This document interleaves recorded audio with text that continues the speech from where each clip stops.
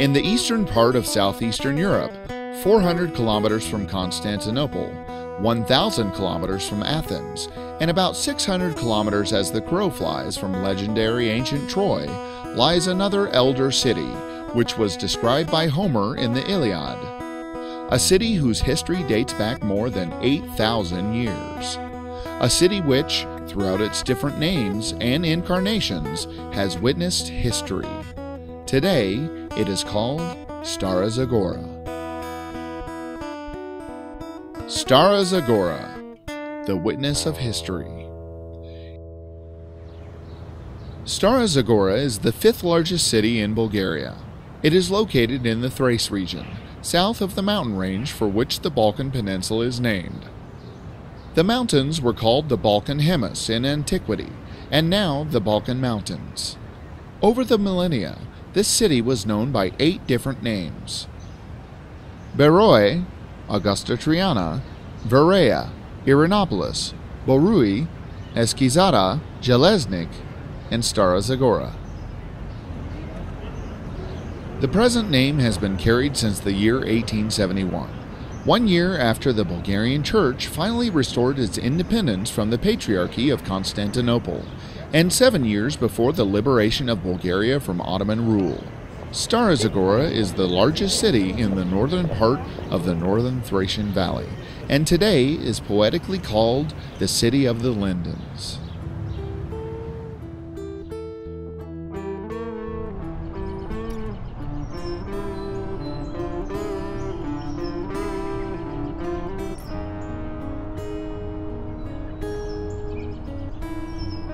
The first evidence of human activity in the area dates back more than 8,000 years.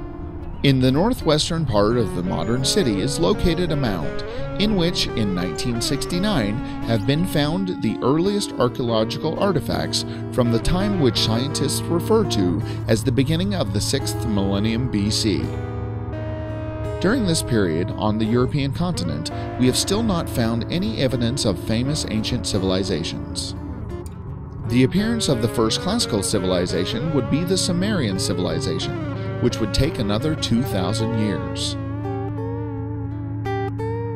The settlement could have been inhabited for thousands of years. The last historical layers show that people inhabited the area until the beginning of the early Bronze Age, the 3rd millennium BC. During the excavations in 1969, the remains of a building was found, in which probably lived 3 families. Until recently, it was thought that the people of the era were socially primitive. It turns out that this is not the case. The residences, the prehistoric mound in Stara Zagora, were not just any simple lodges.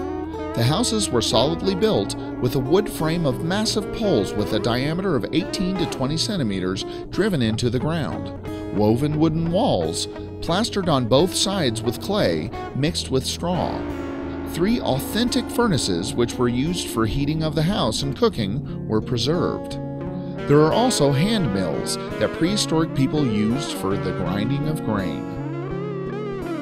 In the house were discovered more than 60 ceramic vessels that have stood on the shelves on the walls and broke due to burning. Along the western walls were found granaries, and samples of charred grain proves that the houses were burnt down in the early 6th millennium BC. Amongst the finds there are stone sharpeners, bone awls, needles, a ceramic altar, and other items. It's amazing the precision with which the ancients were able to carve images in clay. One of the figures is a masterpiece of the prehistoric collection of Stara Zagora Museum. The Neolithic dwellings in Stara Zagora are exceptional in that they are the best preserved and had the most extensive inventory in all of Europe. This shows that our predecessors were not devoid of wit and creative ingenuity. This is not suggested by only the religious figurines and other similar objects which were found. In the fireplaces were found a number of clay balls with a double conical form that depict patterns of ceramic grains and are associated with the rituals of other indigenous farmers which inhabited Bulgarian lands. In the summer of 2012, archaeologists in Stara Zagora made a surprising discovery. Previously known to science Neolithic dwellings and two-bedroom ground houses actually proved to be a two-story early Neolithic building. This architecture was a big step forward in showing us the type of lifestyle that people from this epoch enjoyed, and a great insight into their unique culture. It turns out that they were very attuned to the world around them. Besides being involved in it, they had analyzed it and adapted accordingly.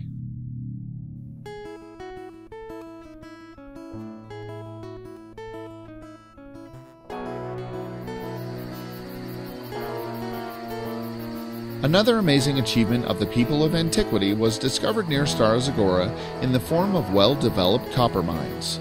Experts say that the mines were operated more than 7,000 years. Calculations show that the mines in the Bear Shaft produced about 1,000 tons of copper over the course of its utilization. This is a huge amount of primitive technology mining and metal casting from that era. Prehistoric people used metal for making household implements, as well as making jewelry and other items. And here comes another surprise. Chemical analysis and findings from archaeological digs from different parts of Europe have found that the metal is derived precisely from the mines near Stara Zagora. Imagine. These mines were something like European multinational companies. They produced the copper on order and remained as a witness to history across the old continent from that era. Copper from Stara Zagora has been established. Artifacts were found in the necropolis near Varna, where was discovered the oldest processed gold in the world, including nearby prehistoric settlements and along the Volga River.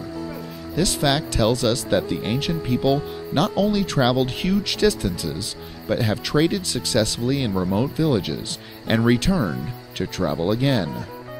It may be, though, still too early to talk about globalization.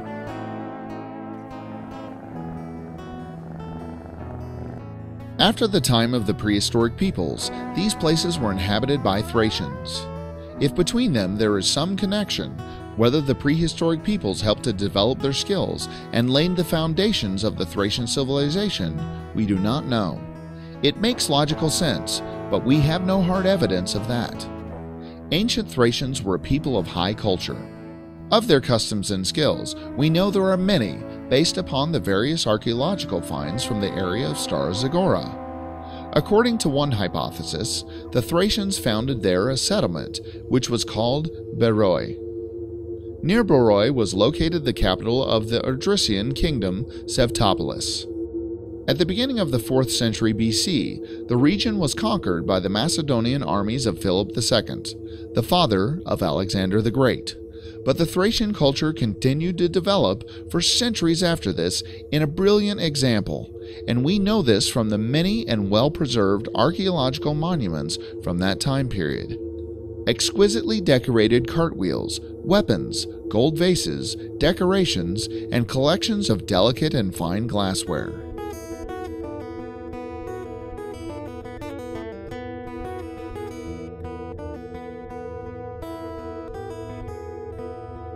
In the 1st century AD, the Romans came to these lands. During the reign of the Emperor Trajan, in the early 2nd century, near the area of the Thracian settlements, was founded a new Roman city that made history with the name Augusta Triana. History says that the emperor settled here with the veterans of his eastern legions. On the one hand, they supported the completion of the city, and on the other were left as a strategic reserve to protect the northern border of the empire. This hypothesis has many supporters, and due to its strategic position, Augusta Triana would have needed to have been well guarded. Augusta Triana is laid out with all of the architectural and city planning rules of a typical Roman city.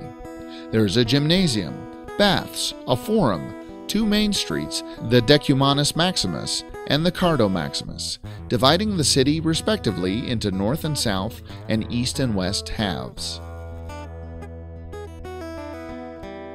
But here we encounter a strange exception. As a rule, the forum in Roman cities was always in the center. In Augusta Triana, it was built near to the west gate. Why this was so, there is no record of explanation. Another unique landmark is recorded here. The floor of the Roman baths is covered with the largest ever found in the region land mosaic in such a building. For a short time, Augusta Triana established itself as a leading commercial and administrative center of the Roman province of Thrace. It even won the right to mint its own bronze coins.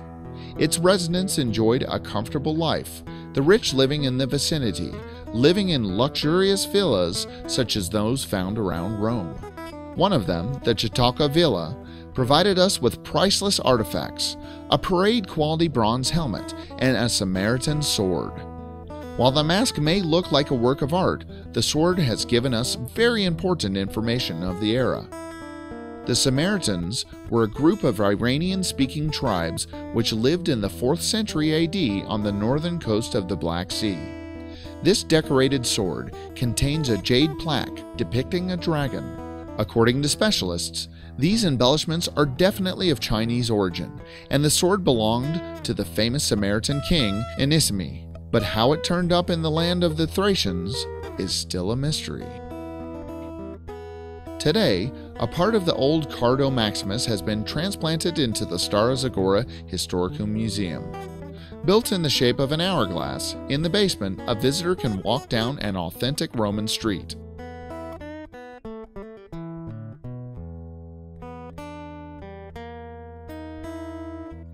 And if you want, one can even wear costumes from that era.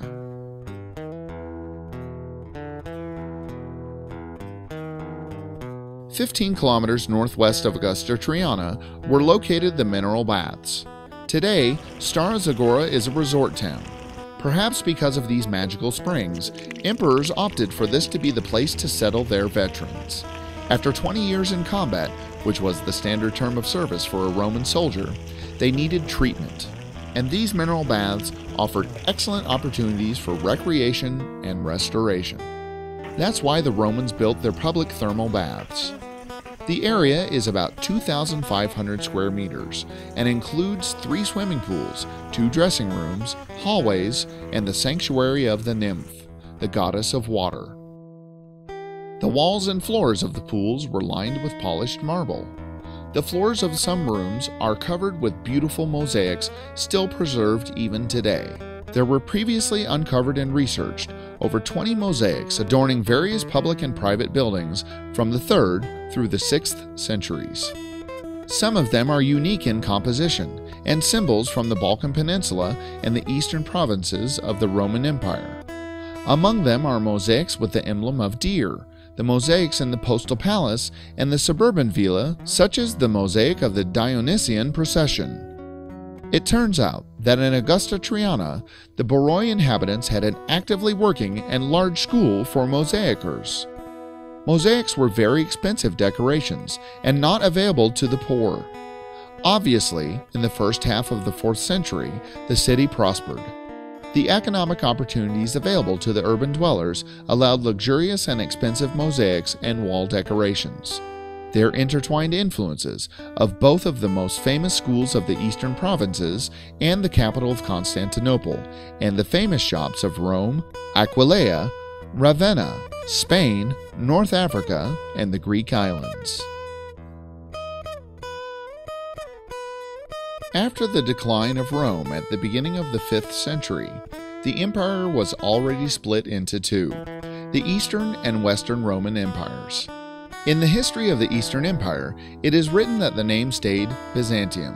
During this time, the area within the borders and limits of the city was named Boroi.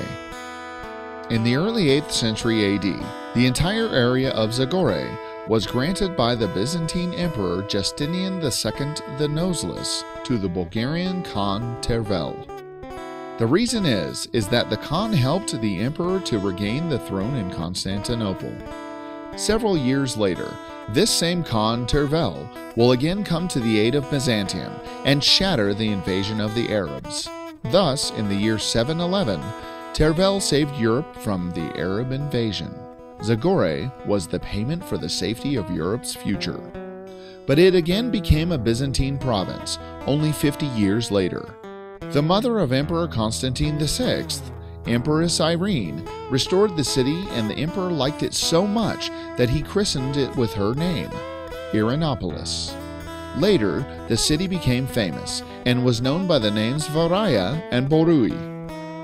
In the Middle Ages, it was ruled with varying degrees of success and duration by both the Byzantine and the Bulgarian rulers. For 2 centuries, it was the temporary residence of the emperors of the dynasty Comnenus. From this period are the famous stone reliefs with images of animals, including that of a lioness with her cub, which was adopted as the modern symbol of Stara Zagora.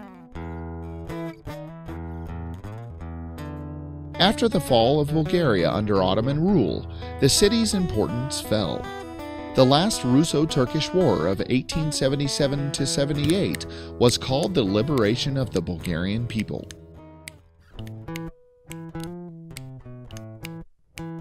In the center of Stara Zagora, a single public building survived the burning of the town during the Russo-Turkish War. This conflict resulted in a unique mix of religions. The place is sacred due to its rare religious continuity. Excavations here are an ancient cult pit from the 1st century BC, the end of the Iron Age.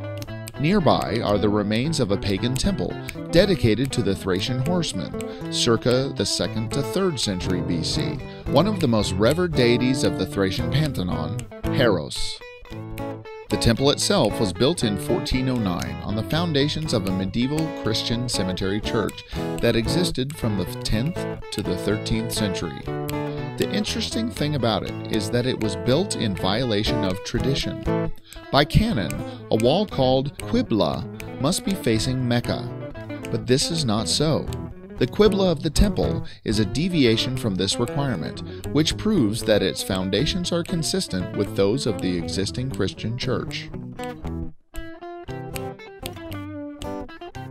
Interesting frescoes are in abundance. Elsewhere in these temples are decorative ornaments with floral and geometric motifs that serve to decorate the interior.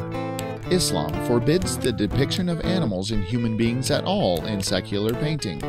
It is amazing, however, that during the restoration of the frescoes of the dome ornaments, the artisans found thumbnail paintings of animals, portraits, and landscapes, but very tiny, invisible to the naked eye from the ground. Probably the artist which painted the murals in the 18th to 19th century was a free artist or Christian. The architectural complex, Museum of Religions, is a monument of national importance. During the liberation of Bulgaria, the Russo-Turkish War of 1877–78, Stara Zagora became the scene of dramatic events. Originally, the town was captured by Russian troops under the command of General Joseph Gurko.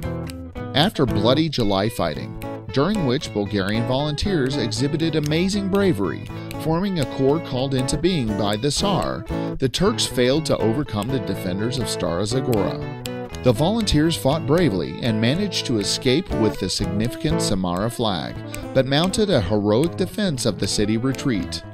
The Turkish commander Suleiman Pasha subjected the area to relentless logging and burned Stara Zagora and thousands of innocent victims. The birth of Stara Zagora initiated the procedure for the canonization so their ancestors would become martyrs. In memory of the heroes of this dramatic epic, in 1977, the town's majestic memorial complex, the Defenders of Stara Zagora, was dedicated. Displayed in it is the Great Samara Stone Flag. There are sculptures of 6 volunteers and a Russian officer. They symbolize the 6th Volunteer Corps, which became the basis of the established army after the liberation of the Bulgarian army. At the foot of the flag is an ossuary where the remains of the victims of the defense of Stara Zagora fell.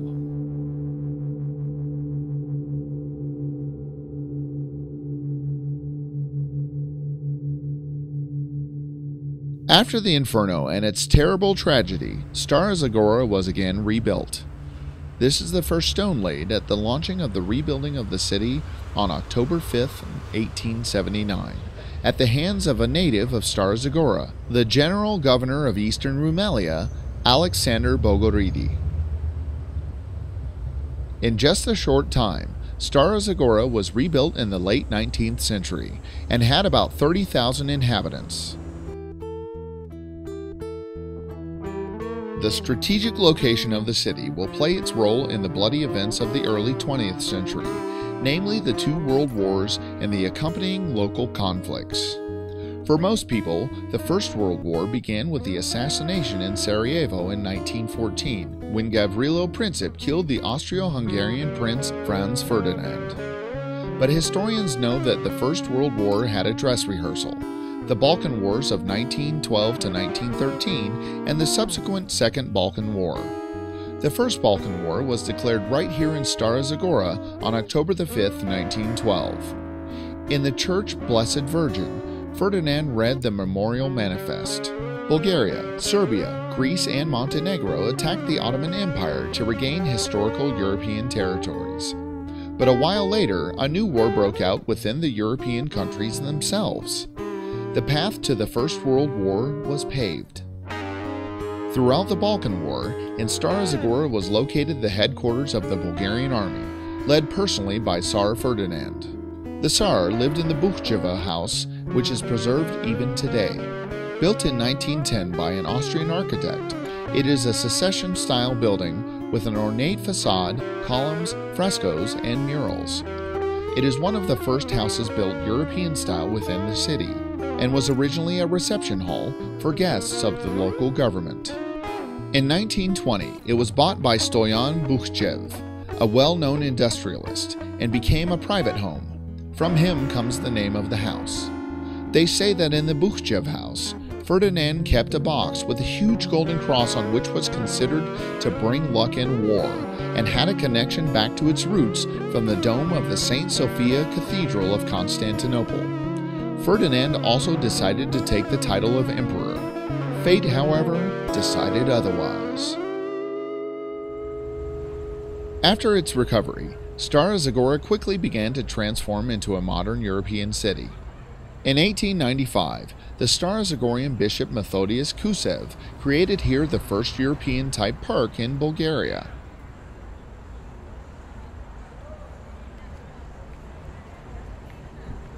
Covering an area of 3,200 acres, he planted hundreds of species of exotic trees, shaped picturesque alleys, and built pavilions and recreation spots. Today, the park is officially named Bishop Methodius, but amongst its citizens, it is known as the Holy Spring, a source of healing water. At the place of the healing spring in the park, Bishop Methodius built in the late 19th century the chapel of Saint Theodore Tiron.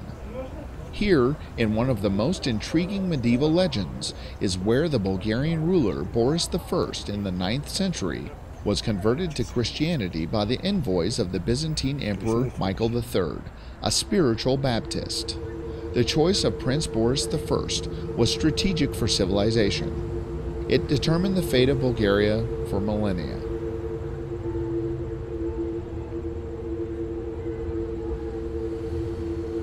Intertwined with the history of Stara Zagora was the fate of Geo Milev, an exclusive phenomenon of Bulgarian culture of the 20th century. Geo Milev was born in 1895, close to Stara Zagora in the small town of Radnovo, where his parents were teachers. But he grew up in the city of Linden. On the eve of the First World War, Geo Milev was recording philosophy at the University of Leipzig, and in 1914 met in London the great Belgian poet Emile Verhaeren, who Geo says was his greatest teacher. In 1915, events led him to the front lines, and he returned wounded. He lost an eye, which was replaced with a porcelain ocular prosthetic. Between operations in Berlin, he became associated with creative circles and the expressionist magazines Die Aktion and Der Sturm, the center of the avant-garde. On his return to Bulgaria, Geo Milev became the brightest and most talented representative of Bulgarian expressionism. After the World War, the situation in Bulgaria and in Europe was complex. In Sofia, a bloody coup was carried out. The legitimate prime minister was brutally murdered. The country folk staged an uprising, inspired by leftist forces, and their uprising was violently quelled. Gayo Miliv wrote the poem September, one of the most important poems in Bulgarian poetry, by stating their civil and aesthetic positions. The spiritual rebellion became a sacrifice. In 1925, Gayo Miliv was sentenced and vanished without a trace, like many other Bulgarians, both before and after. In 1952, his friends, poets, became initiators to turn the house where he lived in Stara Zagora into a museum. At the end of 1953, the museum was founded, and in early 1954, the remains of the poet were found, recognized by the porcelain eye. A poet who was killed just after he had turned 30 years old. Like any large modern city, Stara Zagora has its own art gallery. It has collected the works of almost all major Bulgarian artists since the late 19th century. In its collection are Renaissance icons and classic and contemporary examples of painting. But that which makes the gallery unique is its architecture. The building, which was built throughout the 1930s in the style of an Italian Renaissance city market. Few galleries in the world can boast such an abundance of natural light in its exposition halls. This is due to the high skylight which transmits sunlight from all directions. As a result, the gallery space is always well lit and visitors can fully enjoy the exhibitions.